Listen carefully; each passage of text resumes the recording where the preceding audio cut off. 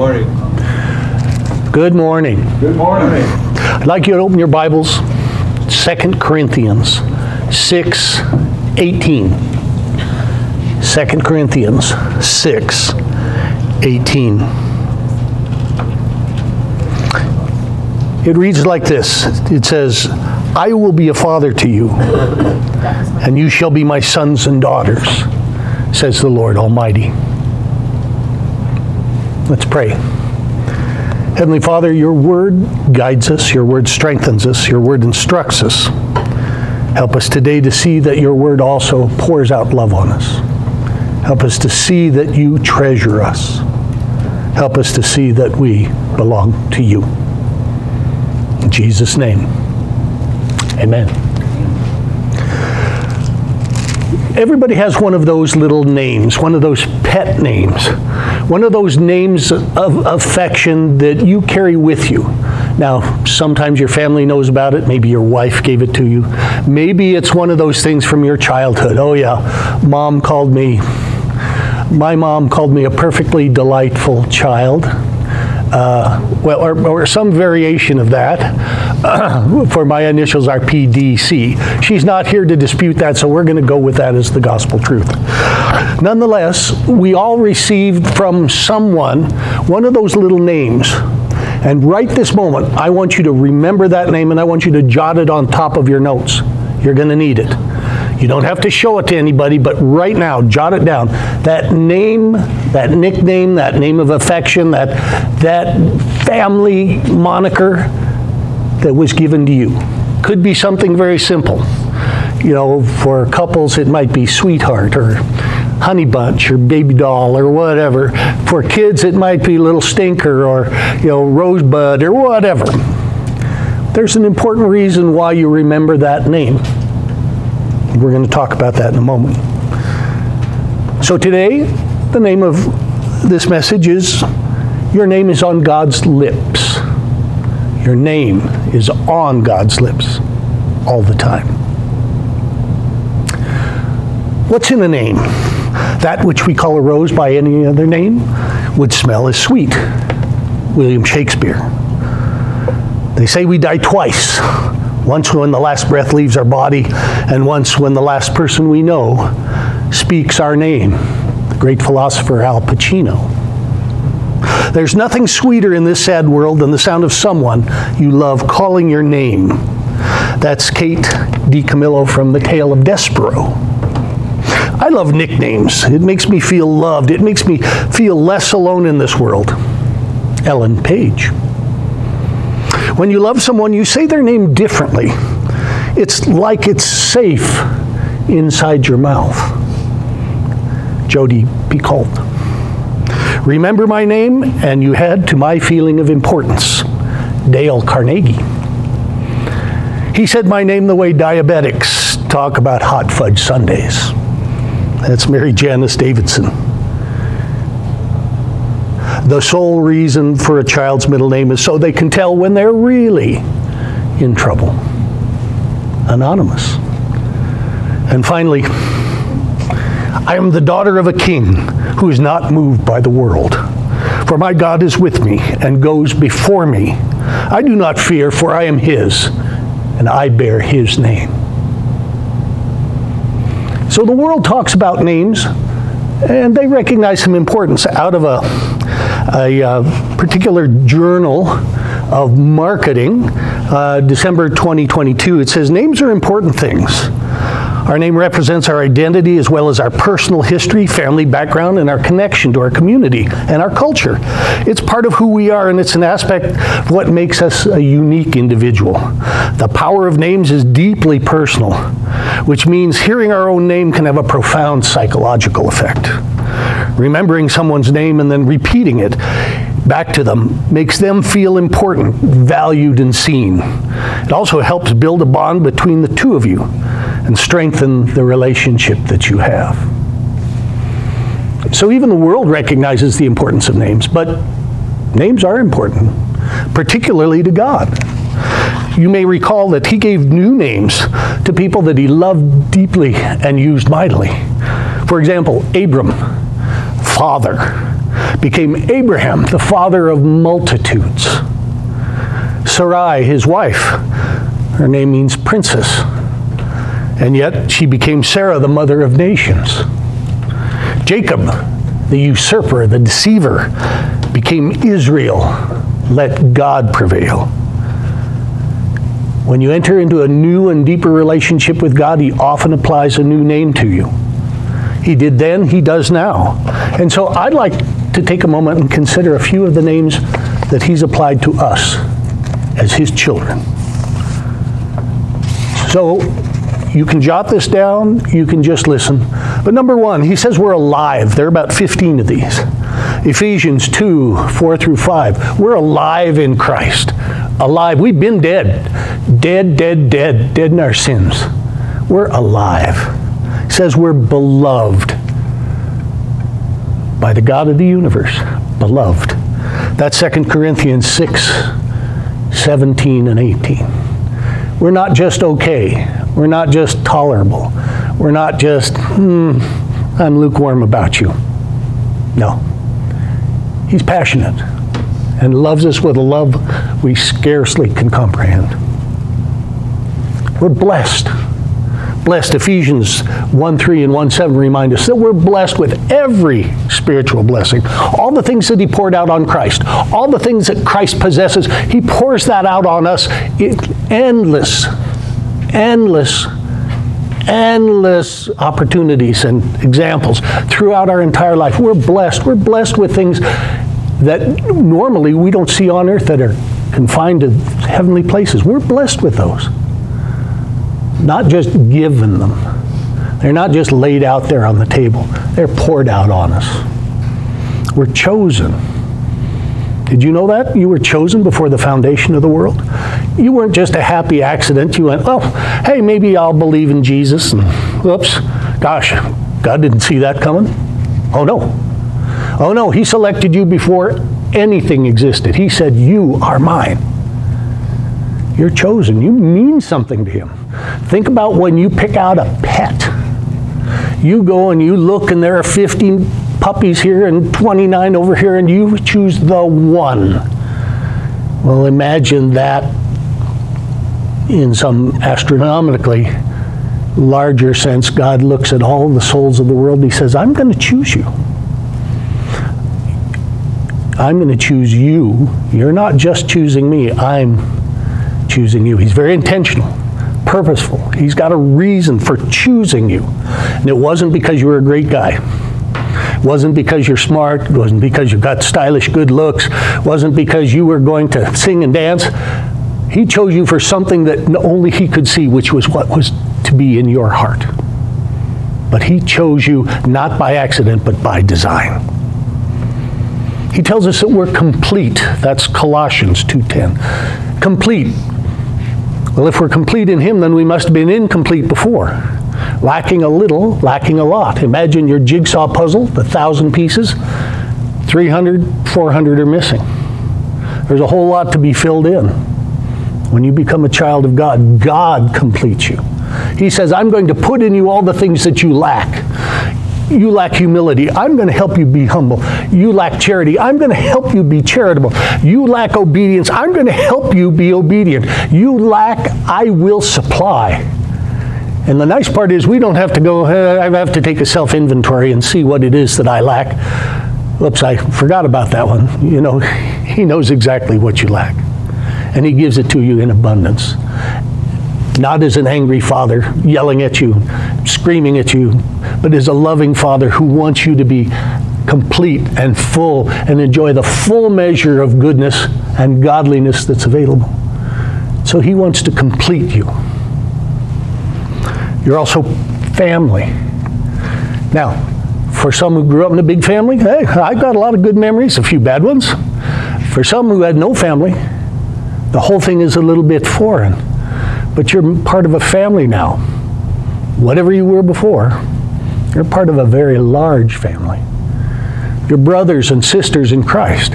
People you know, people you will never meet. People who all love the same God and receive the same blessings poured out over and over. So family is 1 John 3, 1 and 2, and 2 Corinthians 6:18. Your family. You're forgiven.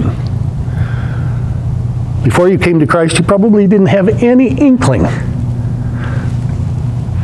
of how much debt you were carrying, how much sin your life was filled with. Maybe you did. Maybe you were wise, or maybe you were oblivious like I was. Yeah.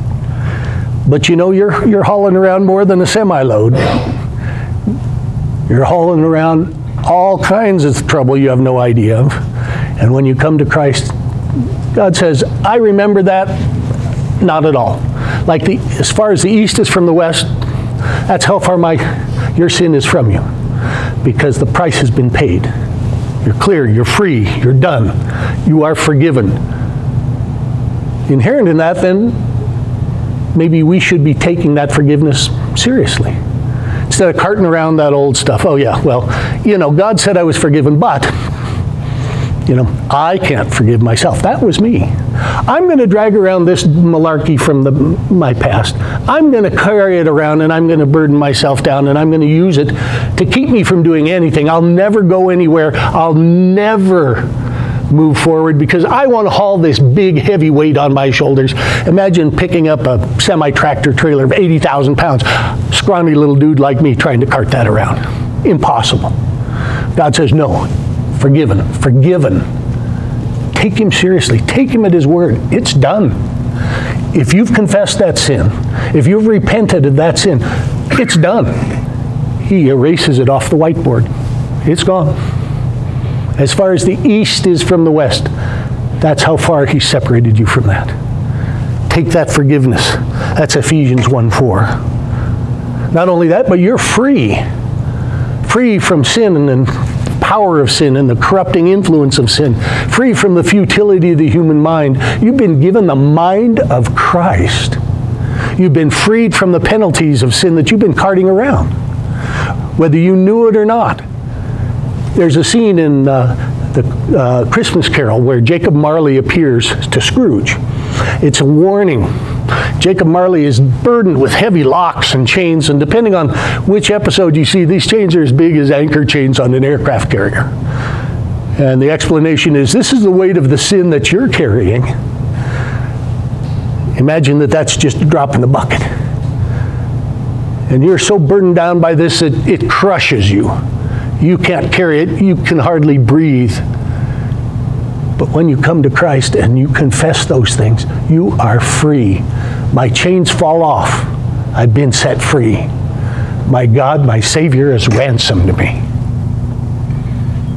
You're free. Now, if you have no idea what you've been carting around, then maybe you don't have any appreciation for what you're freed from.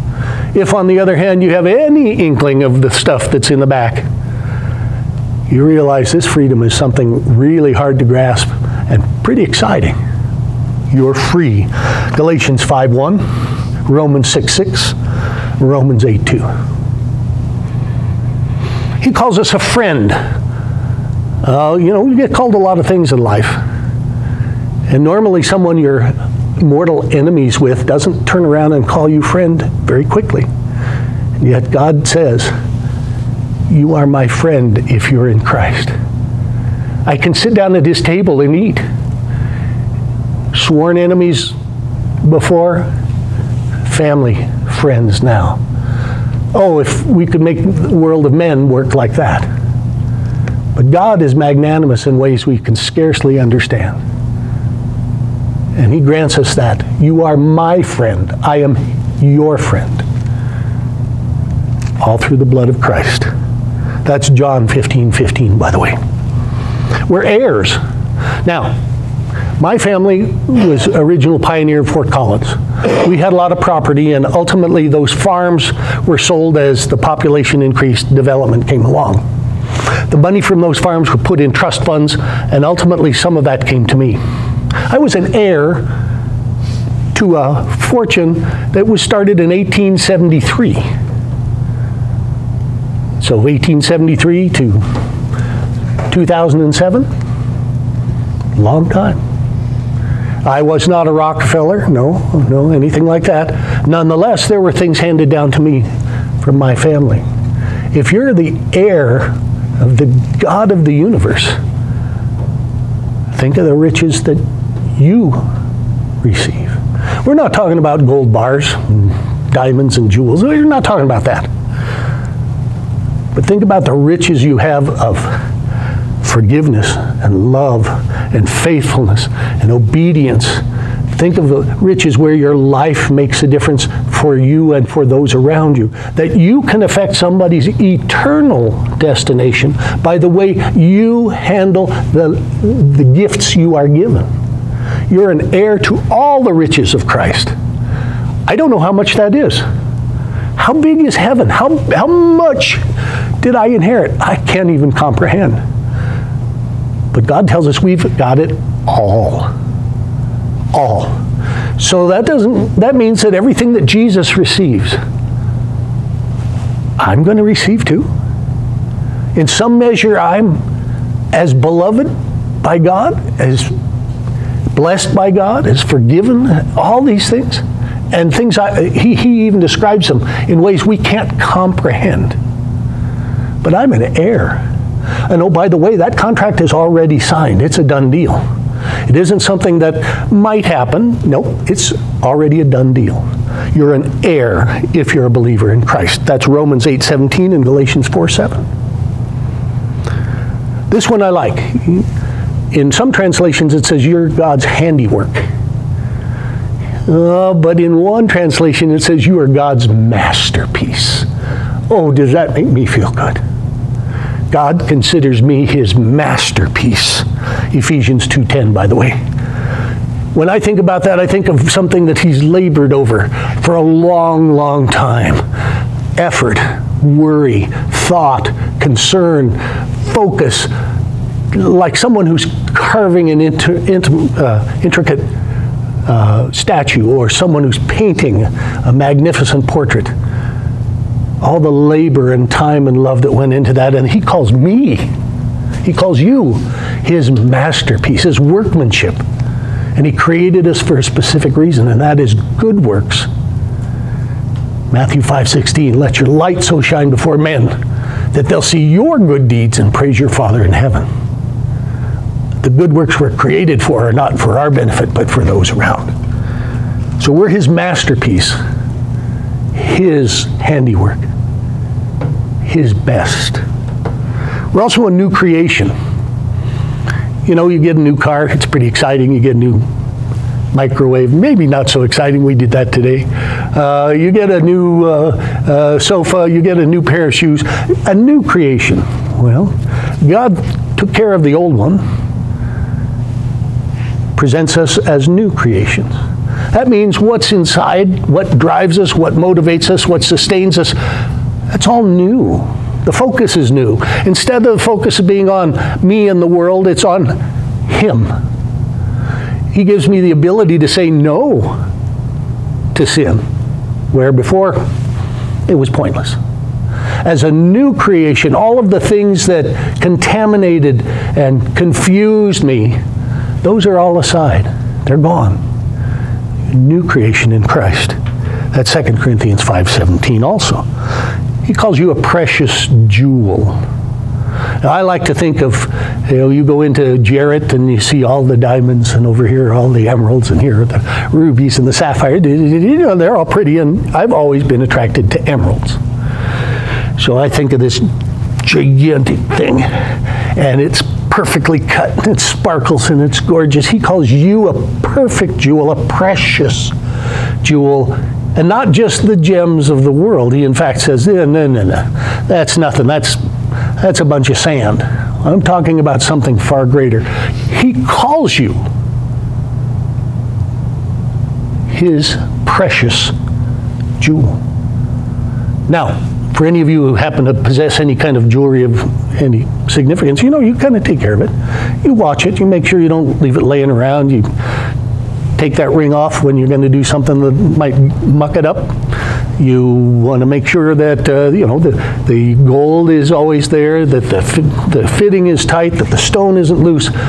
If we put in even a few minutes every day worrying about it. Think about God looking at you every moment and saying, you are my precious jewel, and I'm going to protect you and care for you because you are that valuable to me. Isaiah 43:4, you're his precious jewel. He calls us priests. I've been called a lot of things. Priest was not one of them. 1 Peter 2:9 and 10. Priest. You know, the whole model is sinful man can't face holy God, so we need an intermediary. And prior to Christ, we had the priesthood. So you had the high priest. He went into the Holy of Holies, got near to God once a year, and that was a scary time. And then you had a lot of priests working outside. There were layers upon layers upon layers because we stunk so bad with sin, we couldn't get anywhere near the presence of God. Then along comes a perfect high priest who gave his life for us, that man, Jesus Christ. And suddenly that curtain is torn, that separation is gone, and I don't need an intermediary. I don't have to go and say, da-da-da-da-da. There isn't a church hierarchy that I need. I have direct access to God. I can be in the Holy of Holies without fear of being burnt to a crisp. I have access to the Most High God directly because of the blood of Jesus Christ. And that makes me a priest. A priest. That's not a vocation I ever imagined, and yet God calls me a priest. I'm also redeemed. That's Ephesians 1:7.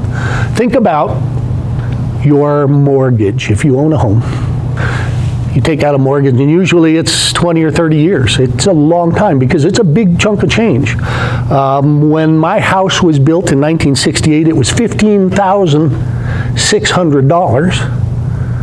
With the crazy market in Fort Collins now, it's around $700,000.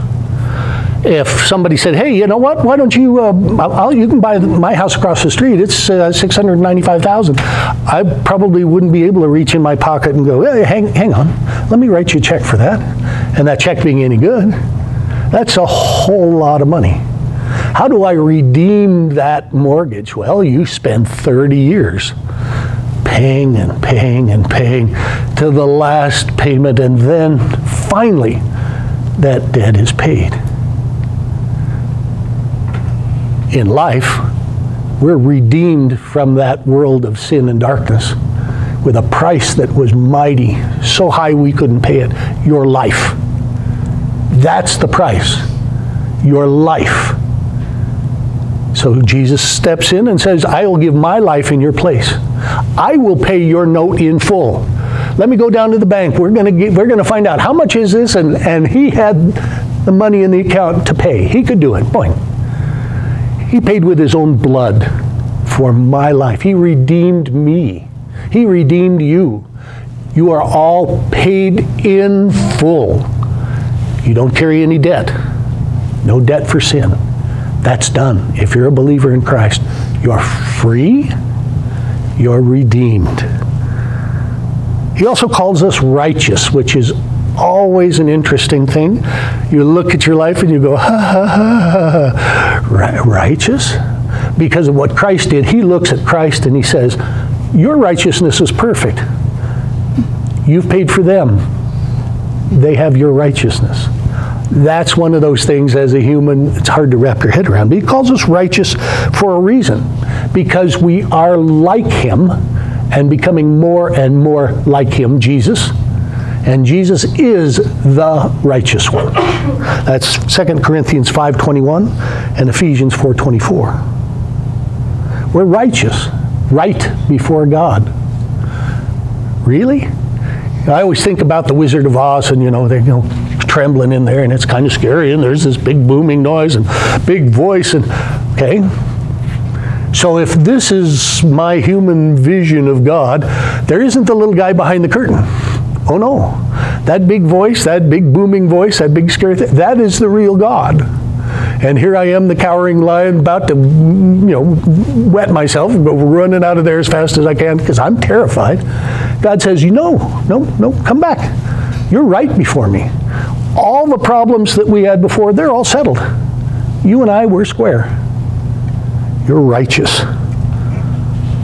I'm also called a saint. Now, that one, I have to laugh. But you're saints. All of us. Saints. We're something we've never been before and could never be on our own. We're pure. We're righteous. We're good. We're bought and paid for.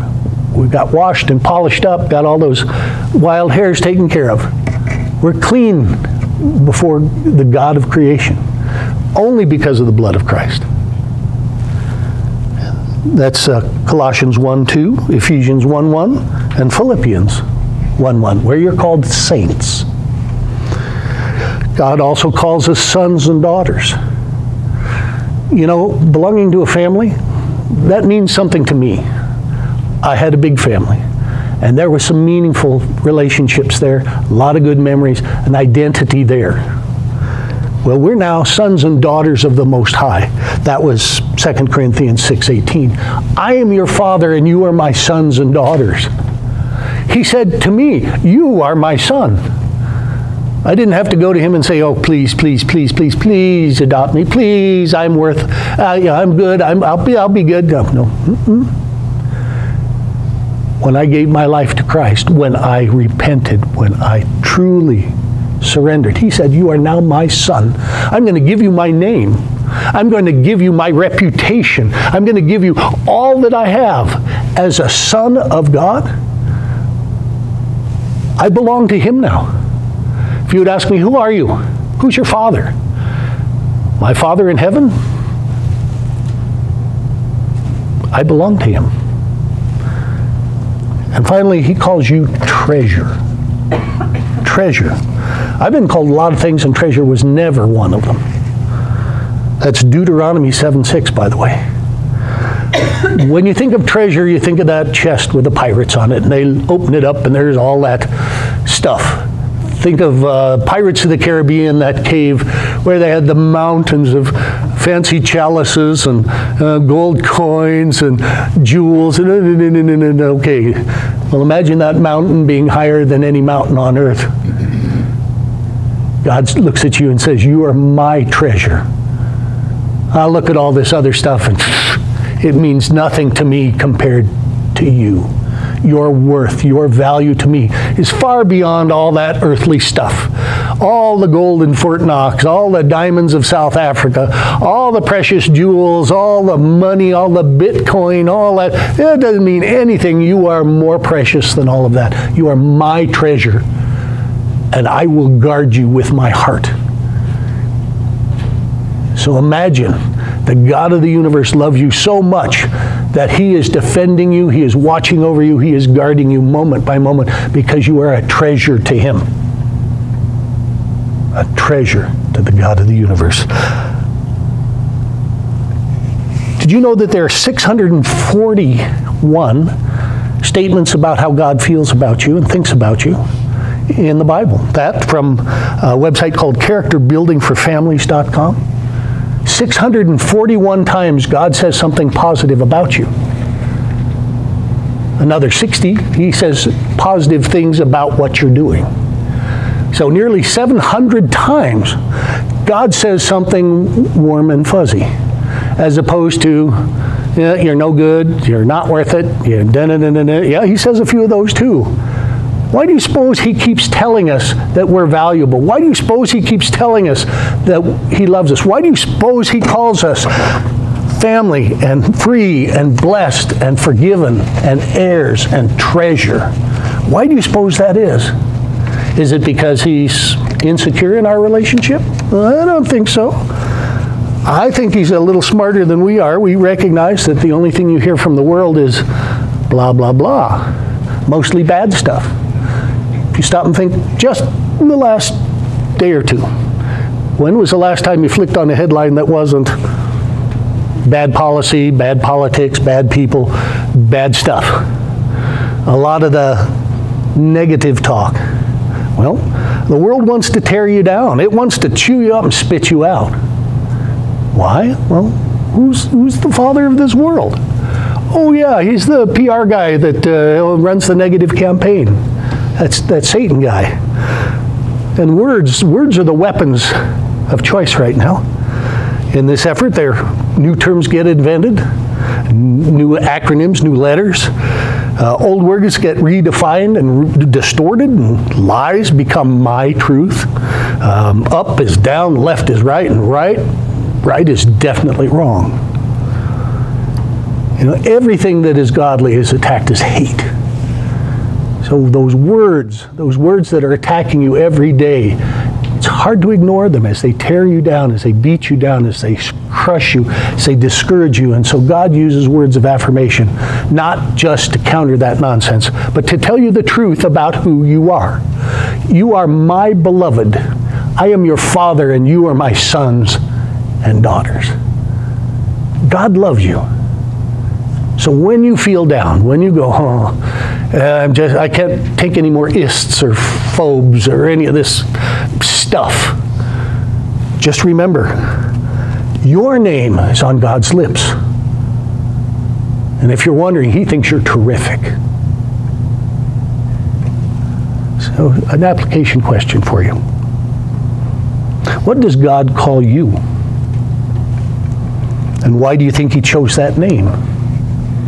I'm not talking about Peter or David or Bud. Why does He choose these names for you? And how does that make you feel when He tells you you're His beloved, His precious jewel, His masterpiece? How do you feel? What do you believe Him when He says you're His beloved, that you're a precious jewel, a treasure? Do you believe that? If not, what's keeping you from believing it? Is God true to His word? Does God, stretch the truth? Does God ever tell you something that isn't true? Finally, do you live your life like you're His masterpiece? If not, what's standing in the way? God loves you with an everlasting love, a love beyond our comprehension. And He tells us over and over and over and over and over in His Word how valuable we are. Let's spend some time believing the truth and ignoring the lies that are everywhere else. Let's pray. Heavenly Father, You are a good Father, a loving Father. We have no concept of the height, the breadth, and depth of Your love, and yet You pour it out on us so many ways over and over. Help us, Father, every time we pick up Your word to see Your love. Help us to see that You care so much for us, so You will do anything to redeem us and to protect us and to make us like Your Son. Thank You, God, for Your words of affirmation. Thank You for Your word of truth. In Jesus' name, amen.